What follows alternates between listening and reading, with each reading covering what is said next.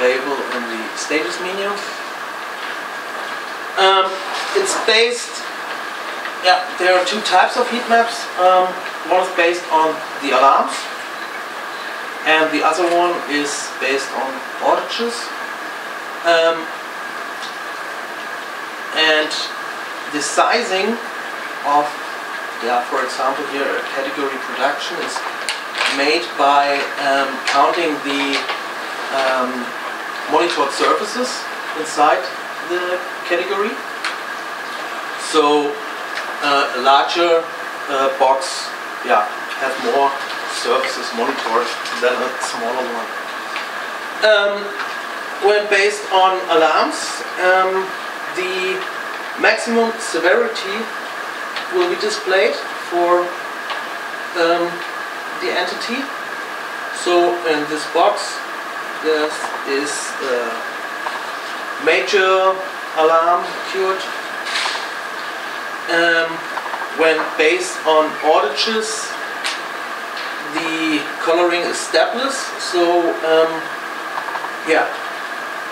it's the percentage of surfaces down inside the category.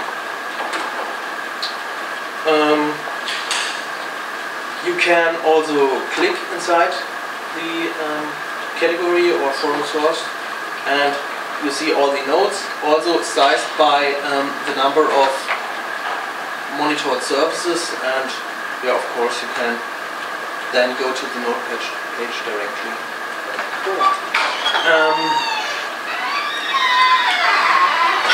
For configuring, there are some properties in OpenNMS properties.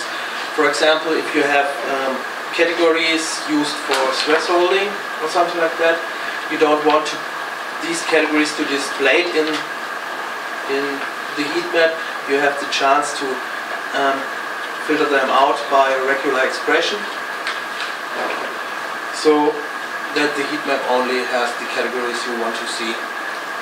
Also, you can. The expression is to filter out or to filter in? Out. Okay. No. No, the default is display all. You can use the how it's called, negative look ahead to filter out things. It's also an example here below the option. Okay. Also, it's possible to place the heat map on the front page in the nice. with the sender URL property from OpenNMS.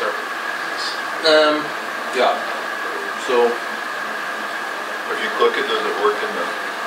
Sorry? If you click one of them, does it work in the center? Yeah. No. Well, what do you mean? And if you click the square? Yeah. Okay. This works. Nice. It would be nice to have the indicator instead of the link of the mouse. Okay, right. And you mouse over and have it slightly change colors. Or use the mouse. Or even just point. Yeah, it's based on a JavaScript library called JS3Map. Should go back to alarms. Sorry? Should go back to alarms.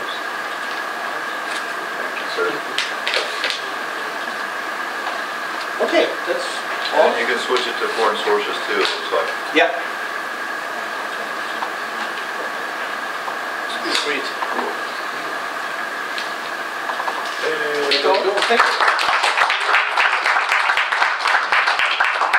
Can you show how to put it in a obstacles? In an obstacle? Yeah. You can. For example, if you want this heat map with the obstacle, you can copy the URL. Go to the obstacle configuration. And simply use the URL dashnet. And for the header to be hidden, you can add an white like equals true. Save, and this should work. Nice.